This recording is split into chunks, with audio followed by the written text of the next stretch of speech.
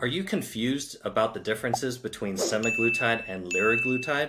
There's been so much talk about semaglutide, but how does it compare to liraglutide as possible answers to what you've been searching for with weight loss? I'm Dr. Kane, the Drop Weight MD. Let's break it down.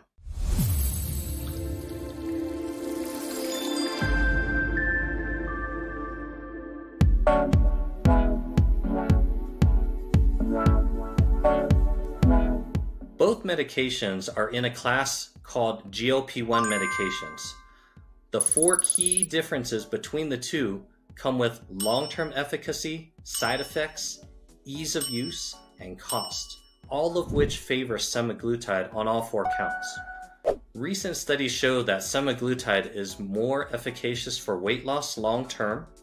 It's easier to use as a once-a-week injectable versus liraglutide, which is a daily injectable, and costs less overall.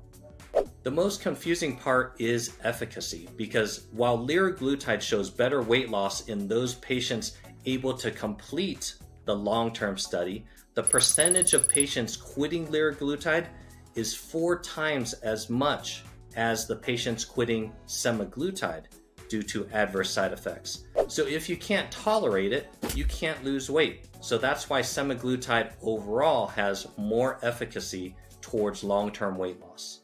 GLP-1 medications are going to help you lose weight, and semaglutide is the best in class for GLP-1s. If eating whatever you want while still losing weight is important to you, visit us at dropweightmd.com.